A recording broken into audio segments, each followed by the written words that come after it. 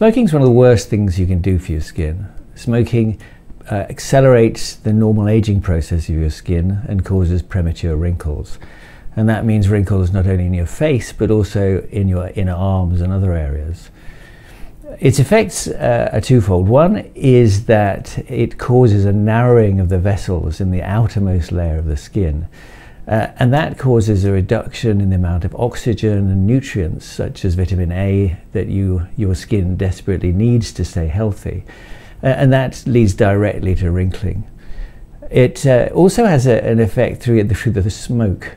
Smoke causes effects on the fibroblasts. These are the cells that produce collagen and elastin, the things that give your skin structure.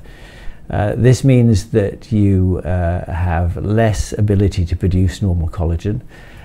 It also has an added effect if you're in the sun. Smoke is phototoxic. That means that if you're smoking and you're in the sun, then the dual effects of smoke and sun, which on their own are both damaging to the skin, are actually much worse, and therefore the aging that affects your skin is accelerated.